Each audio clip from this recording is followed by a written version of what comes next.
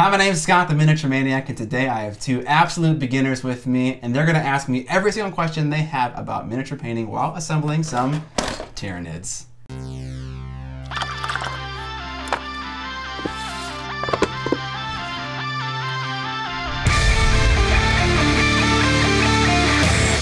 What up, Mini family? These are my friends. Hi, my name's Curtis. Hi, my name is Nick. And like I said in the intro, we're working on Tyranid Hormagaunts for Curtis's army. And the premise for today's video is going to be, we're going to go through each section of a typical miniature painting workload. We're gonna talk about it, answer questions about it, and come up with a paint scheme for Curtis's army.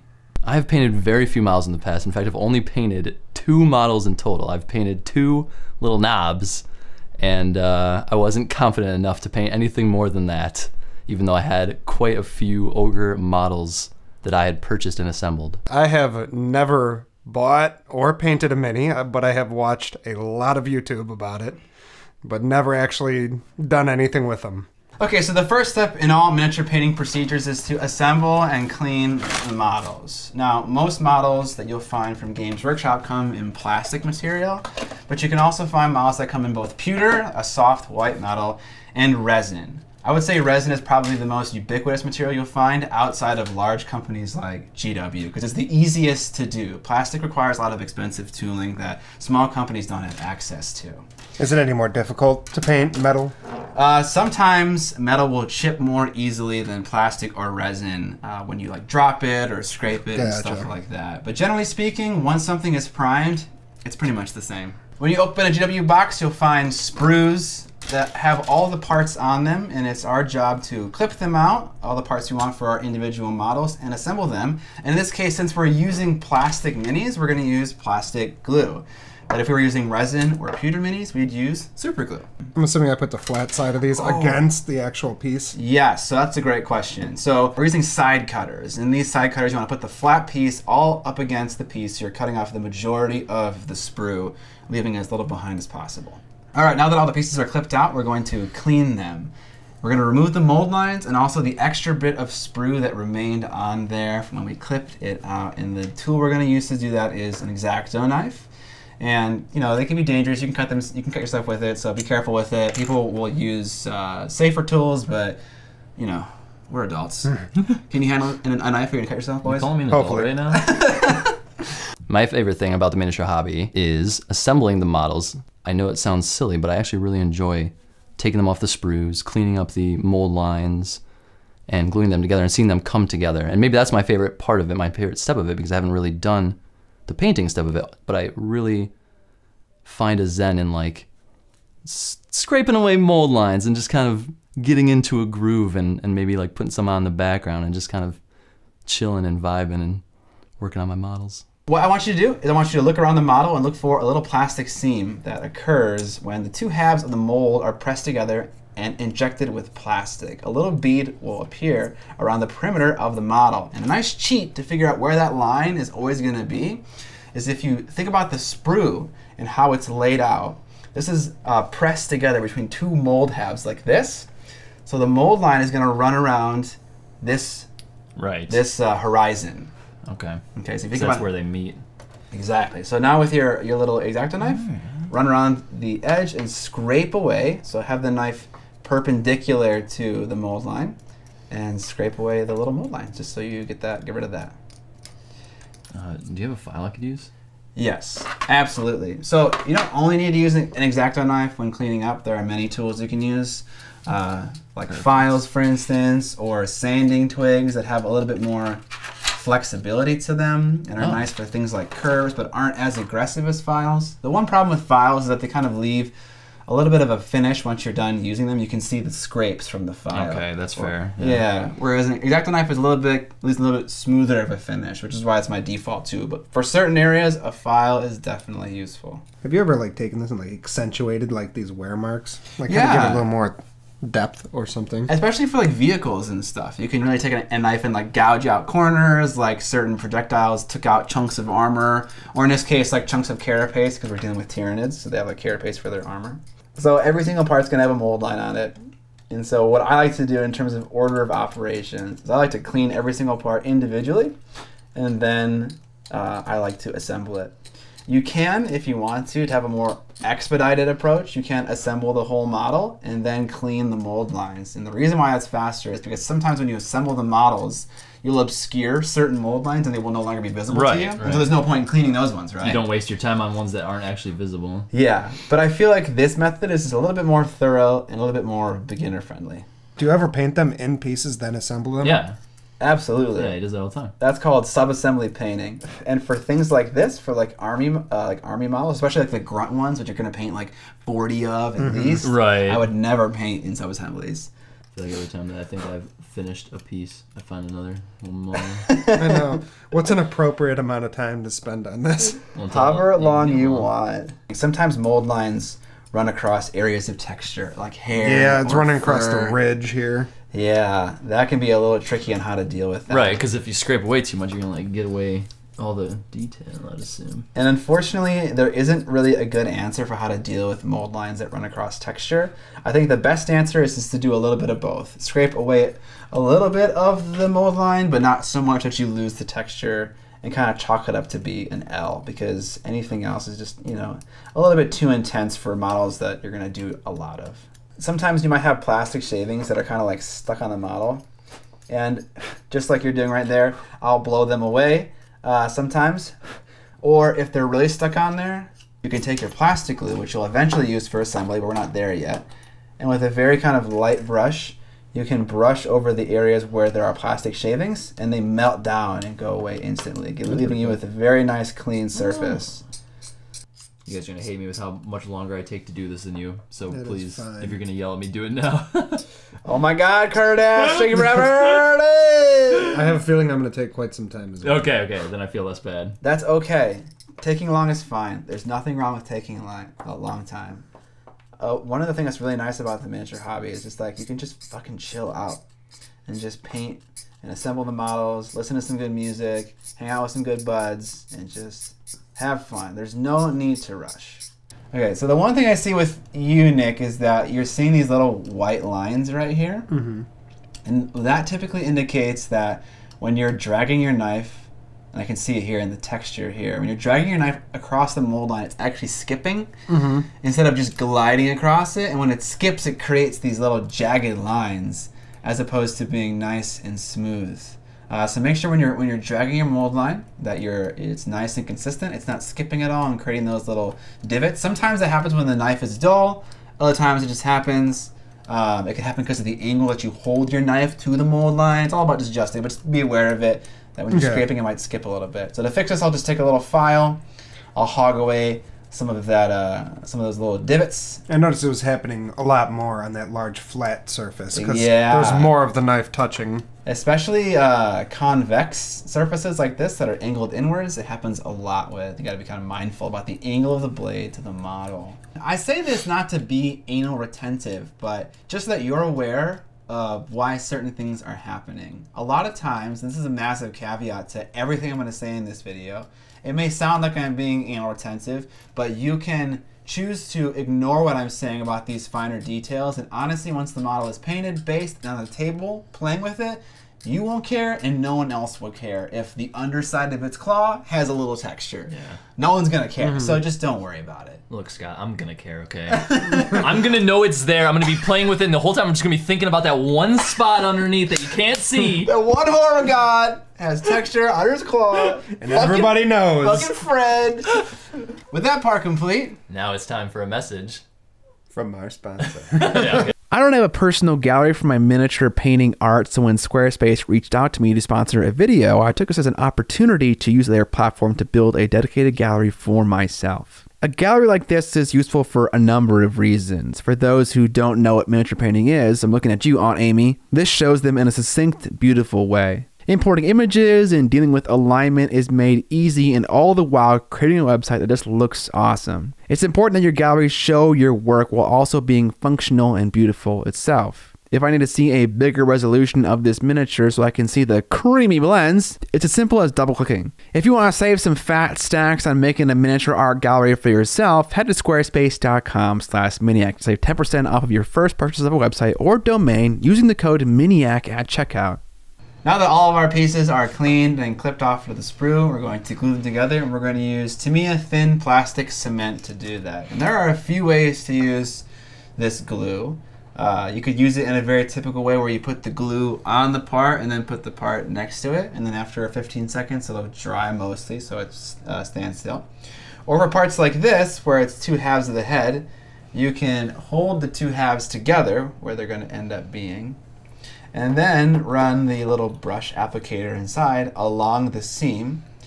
And the glue is so thin that it'll go right down into the recess and pretty much dry immediately, gluing those two halves together. Do either of those methods turn out better, or do you have a preference for one of them? Yeah, so I feel like those two methods lend themselves to what type of part you're trying to put together. So like for the head, it would make sense to do what you've just done, where you're running along the, Exactly, okay. But for like the arm, this little hole right here, it makes sense just to put some glue right in that hole and then stick the arm in there. That makes a lot of sense. And then after they're glued together, do you do like further refinement of the lines, or?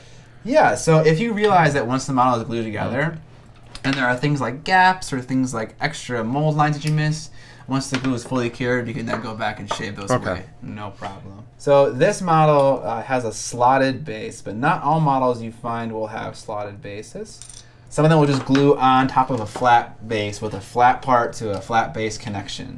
But in this case, we're using slots, and that's fine. It's just two types of things you might see. See, this is a part where I would like almost consider like this painting this off. No? Yeah, so okay, here's the thing. When people are enthusiastic about something, they try to come up with solutions to things they perceive to be problems. But in the reality, the things you're trying to solve aren't actual problems. So if you paint the thing in sub-assemblies, it's going to be more difficult to paint. You have to create painting handles for each separate part. A lot more tedious. You're going to paint things that aren't going to be seen, really, and you're going to spend maybe like 30% longer than you might normally painting things that aren't necessary to be painted. But I need another arm, which means I need to file. I'm so sorry. Oh, you're fine. I bet it's right, left. I'm a freaking ding dong. It literally says it on the back. Nothing is better than learning from experience, honestly, because then you can teach others with authority. It's like, I've experienced this. I'm not speaking because I learned about it on the internet. Like, I know what happened and what went wrong. I'm trying to say that my opinions I've formed by reading Reddit comments on the internet aren't fact. So now that we're done assembling our models, what you might notice is that there are some gaps in them. And the question is are they big enough to worry about filling? And so one is on top of his head, his carapace, and where it meets the fleshiness of his skull. There's a little gap there, and I filled mine, and Nick here didn't fill his as like a means to compare. And I don't think that gap is big enough to worry about at all.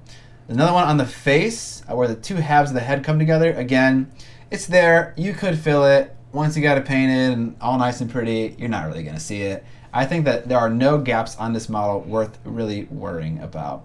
So that's good news. So now we can move on to deciding a color scheme. And the first thing that I think we should do when thinking about a color scheme is thinking about a very simple background story of where these guys are from, what their goals are, what they like to do, things like that. And that will inform so much of the artistic decisions that we want to make. I absolutely love the xenomorphs from the Alien series. I love the Zergs from StarCraft. I just love aliens in general. So Tyranids were just a natural choice for me. In 40K, they were the race that immediately called out to me. I've always wanted to buy their models literally just to assemble and paint them. We're really getting inspired by the Alien franchise, maybe like a little bit of AVP and like that, like they're fighting on the temple at the end. And I can't help but think of Zergs. I'm sorry, with Zergs. StarCraft. No, that's. And I think of them like running through like I guess what would be the Eldar, like the equivalent of the Eldars here. Yes. Like they're like temples and stuff, you know what I mean? Like those kind of buildings is what I'm thinking of. Okay, you know this is story in the making. Okay, so yeah. Like they're going through like the ruins that they've like destroyed these like Eldars. Exactly. Okay, so these guys are in the process. They just invaded an Eldar craft world. Maybe they're before battle, maybe it's after battle. Maybe you want to put some Eldar bits on here, some heads. I have some. We can use some. So that's a story. Okay, then you mentioned like warm colors. Okay, so what are you thinking? Do you want the light color to be the flesh? Well, okay, or the so carapace? I do like warm colors, but the highlights can almost be those. What do you think would be my options for like a base tone for like the actual body of them. Because I know Sure. you don't just want to like make it crazy, right? But Yeah. I'm not sure if it has if there are like specific colors that are more often used for Tyranids as their like base coat or their base color for their bodies. Anything goes. So for like light colors, you can use cream, like you see in here. You can use grays. You can use light blues. And then for the carapaces, you can use any vibrant tone you want. And you can also swap it around. The flesh can be the vibrant color, and the carapace can be the kind of more matted, muted color. It doesn't really matter. I think what we want to start with is maybe what's your favorite color? Well, and that's what I'm thinking, right? So like I really want like reds and oranges, but do I want to make that the main portion of the body of the Tyranid, or do I want it to be the highlights specifically? Here's what I think we should do. I think the carapace should be red midtone with orange highlights. Okay. So you can get both in one. And then the skin should be, what do you think about like almost like the skin is like fleshy and pink, like raw human muscle almost. So it looks kind of like nasty and like almost like I like that idea too, just it's because missing like a layer of skin on top. and they have like these exposed spots on them too that you can like it kind of lends it to that as well. So like they just shed some flesh. They're just new out of, and they're ready to rock. So okay, we're thinking orange and red on the shell. We're thinking maybe the skin can be a brighter, but maybe a little bit pinky. And More then, fleshy. Yeah, and then do you want to have some fun with the claws? What if they were just jet obsidian black? That looks Ooh. Because here's the That'd be a concern. nice contrast. Yeah, actually. Yeah, the concern is that if we added another vibrant color, we're going to have orange, red, and say like green. That can tend to look a little gaudy if you have like too many. clown. Right. Yeah, Right. a little bit too much colors. That's my opinion. So if you go with like it's almost like kind of injectors. Do Eldars have blood? Yeah, probably. Yeah. Sure. Oh yeah, we're gonna put some gore on these guys. Well, that's what I'm saying. Is like, Oh, yeah. gotta put some. Yeah. So I like the idea of like the obsidian black then on the claws. Then I like that a lot. All right, I love that idea. I love all of those. I think that creating the bases would be my favorite because you kind of have a lot of different ways you can go with it. You can kind of fit the base to the miniature and kind of give it your own spin, I guess. Okay, so we looked around in the various basing bits that I have here, and to recreate the Eldar Temple look, we're going to use a few things. We're going to use Gamergrass's Temple Ruins here, and we're also going to use some of these little Eldar bits and runes that came in an old GW kit called the 40K Resin Basing Kit. And what we're going to do is we're going to glue these onto the base, and then we're going to fill the gaps in with dirt and maybe some like static tufts later on to imply that it's kind of maybe like more of a jungle environment. But for now, we're going to take some of these ruins pieces and kind of clip them out to fit on our bases and just have fun kind of mixing and matching some bits. All right. So I didn't actually see that you found a piece like this. I kind of like this because it's like, split in half. yeah. There goes that. All right, so we're all done assembling our bases. We have different bits of little temple ruins and Eldar bits on there. We're going to go and prime them with GW's Wraithbone for the contrast line. We'll be right back. All right, so we're outside to prime. Typically that's where you go with aerosol cans if you're just getting into miniature painting. And what you're going to do is you want to shake this for about maybe like a minute each time to get it nicely even and distributed. And there's a lot of speculation on the internet about priming outside when it's cold. Right now it's about anywhere between 30 and 40 degrees Fahrenheit.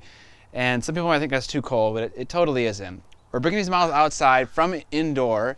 They're at room temperature. This is at room temperature. We're gonna be outside for 30 seconds and then we're back inside. They'll cure in there. It's gonna be fine. Nothing's gonna happen. So with primer, pretty simple. I got it on a handle. I'm gonna make light dusting passes across the model. I'm never starting with the button on top of the miniature. I start off of it, I drag it on, I let it go. So it's just Good professional movement. and I kind of just rotate around the model, trying to get every part of it.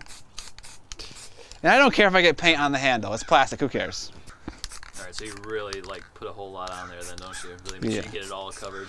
Yeah. For this approach that we're doing for contrast paint, you want to get the thing pretty much totally covered. Staying about 10 centimeters away from the model. If it's more humid outside, then you're farther away. If it's drier outside, then you're closer. And the reason why is because you don't want the particles to dry mid-air and then attach to the model. Then it turns into a physical texture. I was gonna say it probably gets a little gritty. Yep, it's a little gritty. The thing I'm most scared about in the painting process is just sucking in general, honestly. It's so difficult for me to get past my barrier of trying to be a perfectionist with everything that I do. It's so hard to commit to actually painting a model when I know that my first, probably large number of attempts are gonna be absolute crap. I try so hard to be perfect with everything that I do that it kind of stops me, it prevents me from actually painting models, unfortunately. And that's why I was too scared to paint some of the ones that I've already had. One big time-saving technique we're going to leverage in this paint job is using contrast paint. Contrast paint is a wash, which is to say that it will settle in the recesses and be most intense there, and everywhere else it will just tint the surface a color. So it'll give us detail and also give us a tone in one step. And contrast paint is a special kind of wash in that it's heavily pigmented, meaning that it will color the surface more than your traditional wash. And we're going to use it for the flesh on the model. So one thing you might not know about is like, okay, I have a pink because we wanted to do pink flesh, right? Right. I don't know how pink this is going to be. Well, so as a testing step, I'm going to thin it a little bit with contrast medium. Okay. That'll make it weaker, and then if I do need to apply another layer, I can, but it's harder to go, backwards than it is to make it more intense. Obviously, yeah. So I'll start out with a 50-50 mixture, and I'll mix up enough for all of us to use. So is it the exact same texture as a wash, or is it slightly thicker? In terms of consistency, maybe it's a little bit thicker. With a pretty loaded up brush, I'm going to start to paint on to the skin areas. Now it's going to start to naturally sink into the recesses, giving you definition in between the joints and things like that, also while simultaneously coloring the flesh tone. And you kind of have to pay attention to where it's pooling. Sometimes it pools in like awkward areas, and you want to make sure you don't let it pool in flat areas. Then it kind of gets a little like washy. Right. So for instance, you want to spread it out when it's like this little dot right here is awkward. So I'm going to kind of soak it up. Okay. Yeah, but you kind of got to act a little fast, because if you don't act fast enough, then the shit will dry, and then when you pull it off, then you'll make a little tide mark, and that's not what we want. So like wash apart, dab it off, soak up areas that look a little strange, maybe right here at the top. And don't be concerned about getting any of the wash on the shell or any other part. Since this is the first step in the painting process, it can be a little messy. I feel like there's almost a amount of carelessness you need to have with a wash, because it kind of just adds to the randomness of like how it kind of pools. You can certainly be more aggressive with a wash than you can other paints. Like you load up more wash into your brush than you might like normal paint. That's definitely true. So is this kind of the same as paint, where if you try and like move it around as it's drying, it'll It clump kinda up and make a clumps weird. texture? Yes. So sometimes if it's dried in a little pool, the edges of the pool will be dry, but the center won't. And so if you soak it up, you'll be left with a ring. So that's why I said wash each part one at a time, and then look for all the weird pooling areas, and then move on to the next part. But that's what we're looking for, something like that, nice fleshy and pink. Make sure to sponge up all the areas where it's pooling in awkward spots, and then the flesh is done. You can add more to it if you want. You can add more highlights, or you can just be happy. I mean, with I think this. that looks actually fantastic just with the one coat you've got there. It's kind of surprising to me that it turned out that well just from one. Yeah. And the other thing is that the paint job will look better the more stuff we paint. When we paint the red shell, when we paint the black claws, it's gonna be like, whoa, this is evolving. Right. The part I am least looking forward to is painting the eyes. I feel like it requires a very steady hand, and those I do not have. As the footage will reveal. Yes. Okay, so now we're gonna move on to painting the carapace, and we're gonna use Mephiston Red for the base coat. And today we're all using wet palettes. Wet palettes are super basic tools. Basically, the sponge has moisture in it. The paper on top is porous, so the water from the sponge gets sucked into the paint through osmosis and keeps it nice and wet, so your paint isn't drying constantly, because acrylic paint likes to dry really fast. So this will help us make our hobby time a little bit better. So the brushes that you used for the washing, the cruddy brushes, use that brush to get paint out of the jar and onto your palette, just a little bit. And then also with the same brush, you're gonna get some water, and you're gonna mix it into your paint. Now, there is a lot of information on the internet about what kind of consistency you want to shoot for. Like, this is a huge question. How do you thin your paints? A lot of times people say you want to shoot for the consistency of melted ice cream. So like not as thin as milk, not as thick as mayo, you know, somewhere in between. Essentially what you're looking for with your brush when you do a stroke is that it comes off of your brush nicely. You're not fighting it. There are no brush strokes. The paint settles immediately, but it's not like a wash. It's not trying to settle into the recesses. It's not trying to run away. It's staying where you put it, and it's not creating brush strokes. I'm gonna drag constantly, so I have no brush strokes. I might need 2 coats of this because covering over white, or cream in this case, is kind of hard. No brush strokes. I'm not struggling at all. The paint's coming right off my bristles. It's nice and easy. And I will need 2 coats of this because I can see that this is not the full darkness that Mephiston Red is supposed to be. I need to channel my inner Scott. Do the old little suck. Little stamp. Suck and twist. You can use the back of the brush to mix the paint. Curtis just asked what should you use to mix it. If you're using the cruddy brush, just use the bristles. Okay. Yeah, it's a little bit easier in that case. When you apply a layer of paint, you have about 20 seconds to mess with it before it starts to dry. After about 20 seconds, this is just a rule of thumb, let it be, let it dry, and then if it's not fully covering what you want to cover, then you can come back to it later with another coat. Should I try to consistently paint in the same direction, or else it like makes the texture look slightly different?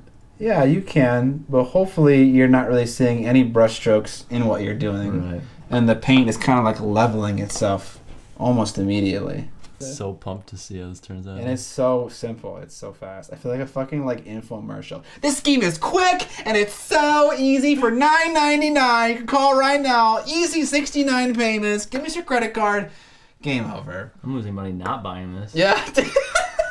All right, now with our base coat done on our Hormigaunt, we're going to start to paint the carapace, and we're going to do it in a very classic way that a lot of Tyranid players do, and that is going to be like with kind of like striations and lines. So with a slightly brighter red color called Evil Sun Scarlet, we're going to get our paint loaded up, and it's thinned exactly the same amount as the base coat was. And what we're going to do is we're essentially going to do layering, but we're going to do it with kind of a pattern. So we're just going to pull the brush back toward the end, and really the only place you don't want to get paint is in the recess, the area closest to where the next part of the shell begins. Other than the recesses, am I coating the entirety of the surface? Yeah, coating in like air quotation marks because you're like striping it almost. Okay. So you're doing like just the very tip of your brush, is that right? Exactly. I'm doing the very tip of my brush. The more I favor, or the more I use the tip of the brush, the sharper the line is going to be, the more definition I'm going to get in my stripes. You might ask why we're using GW paint as opposed to some other brand. And the reason why I'm favoring GW is because it's one of the most satin paint ranges. The paint is the shiniest. And I think for beginner painters, a shinier paint, especially, is a little bit more forgiving than something like a matte paint. It definitely feels easier to hide little mistakes I make. Oh yeah, absolutely. Yeah. Now that we've finished doing some very subtle stripes on the red, we're going to do one last layer of stripes with orange. We're using a very similar consistency to last time, but this time instead of having the stripe go all the way up to the recess, we're going to start kind of maybe like midway in the carapace and drag it down to the end. So we're getting kind of a transition build up with our stripes.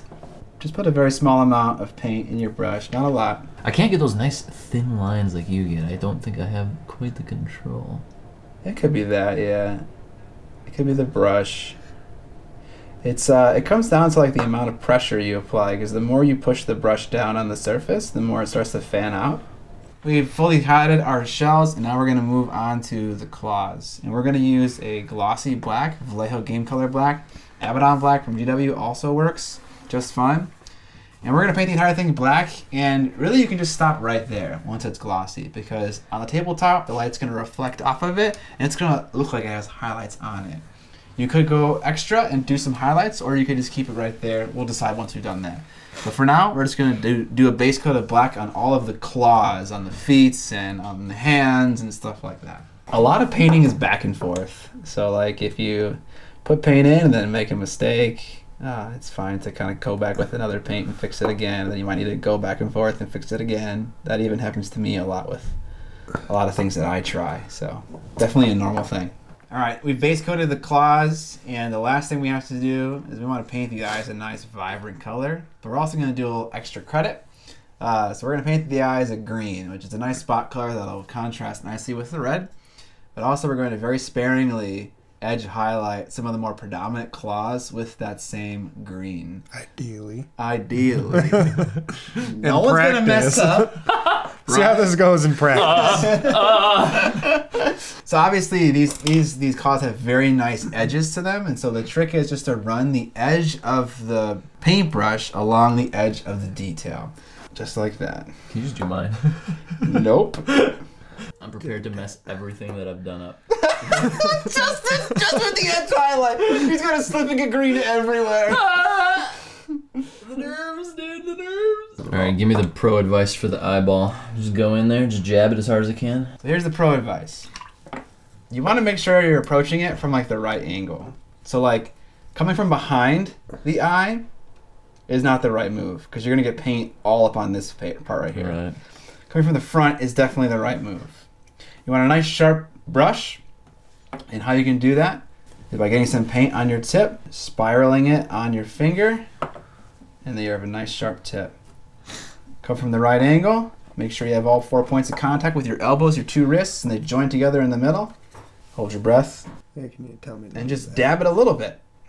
And then once you dabbed it a little bit, back up. You'd be like, was that good enough, or do I want more green in there? Are you trying to maybe just do like a pupil or the entire eye in there? I'm going to do just the raised part, so the lower part stays pink, like a dark pink. Yes. Taking advantage of that like recessed shade. Just take your time. Maybe hold your breath. I've been holding my breath for the past 30 minutes. All right, now that we've edge highlighted and painted the eyes green, the model itself is done, and we need to paint the base still, but also we want to do some special effects to the model. These are things that are pretty easy to do, aren't really painterly things that really kind of up the look of our model. And so the first thing we're going to do is we're going to add some blood to the blades. They won't show up very nicely on the black, but it'll still look pretty cool, I think. And then finally, we're going to use some Oohoo glue to add some stretchy, nasty slime on some guys that have the mouth open, and like maybe we can do it in between the claws and in between the chest and his chin and things like that. It'll be like really dribbly. So we'll start with the Oohoo glue, and this stuff starts to cure like the moment it leaves its bottle. So you kind of got to go pretty fast with it. It's very sticky and very stretchy. So I'm going to get a little bit of it out. Close it, and then grab it. You see how it stretches? Yeah. So I'm gonna attach it right there. Maybe go down there. Maybe go over here. Go back right there. And you can really like grab it and like make webs with it. And oh my stuff. gosh. It actually makes them look like Slimy. nasty, slimy aliens, yeah. Yeah. Or as not hardcore as you want. And I think that's where I'm going to stop right there. That's pretty wild. It's kind of like a taste thing. And so is it kind of like a pretty sensitive material even after it's dried? If you don't be careful with your model, you might break it at some point. Yeah. So the best way to transport this maybe wouldn't be in a movement tray. It would be with a magnet on the bottom on like a metal tray. So it's just standing right. Not touching has no anything chance else. of like falling over or anything. Yeah. Exactly. Well, I really like the effect that has on it. Oh my god. I think this is already cured. Like I just took some. Yeah. Oh yeah. And it's already done. It's dead. Here, just put it on this hard palette right here. And then the last thing we're gonna do is just a little bit of blood. I'm gonna get just a big old chunk of blood here, just a little bit of gore.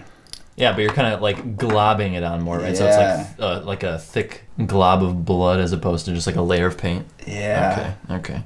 All right. Okay, we've added the special effects to the model. Now we're going to paint the base. Because we took a contrast paint approach to this model, we're also going to take advantage of that for the base because we already have the nice undercoat there.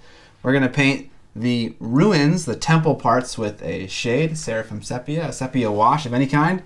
And then we're going to paint the dirt around with wildwood. And we're gonna apply them both at the same time. Don't worry about them mixing and matching. That's totally okay if they kind of touch and start to mix a little bit, because some of the dirt would get onto the ruins and stuff like that. Yeah.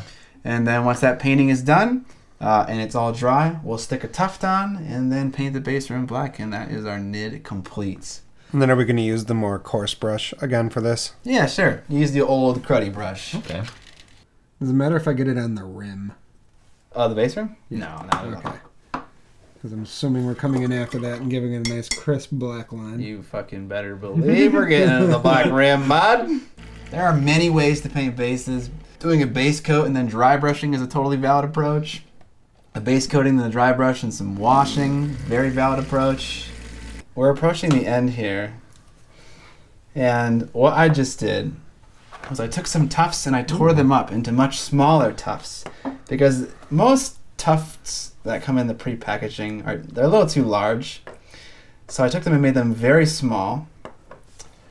And now what I'm gonna do, I'm gonna put some super glue down on the lid here. And I'm going to sneak them in between the little rocks. Like some foliage is growing up in between the rocks. I love that. Like that. It really helps make it look like more natural. Yeah. Like such a stark difference between the rocks and then just the ground. Yeah, like nature is kind of taking over again. After our session, I will say that I think it'll be a lot easier for me to finish the unit that I've already started, because I've already got a paint scheme picked out for it. I've already got all the steps kind of laid out, everything that we had done. I can just kind of replicate for all the rest of them. And I really want to see them actually completed and the entire brew together. And I would hope that it's going to help me actually pick a scheme and start working on my other models too, because I would really love to actually see them painted, because I've got so many of them assembled and ready to go. I feel a lot more confident. Just going through it, I learned a lot from it, and I kind of have like the different stages you can go through. You kind of start on a very generic, large scale, and you get a lot of color down. Then you can kind of go back, touch it up. So, you know, anything you do isn't really finals, because you can always go back and just cover it up again, and you can just kind of make little tweaks as you go. And I feel very confident that I could take a model and make something that I'd be fairly happy with. Okay, with painting the base rim, we have finished 3 beautiful looking Tyranids that look wonderful together. Hopefully this scheme is going to work for you and your future army. We'll see about that. Hopefully the information and the questions asked in this video are helpful to you. If you guys like the video and you want to support me, I have several ways you can do it. Namely a Patreon campaign with a bunch of fun rewards, like a Discord server where you and I can hang out any day of the week and chat about your miniature painting projects, or how Tyranids are the worst race in 40K. You would say such a thing? You can also buy hobby equipment that I recommend down in the description, and also buy things like the model that I produce called the Duchess and the digital course for it. Subscribe or die! But most importantly, don't forget to paint more minis!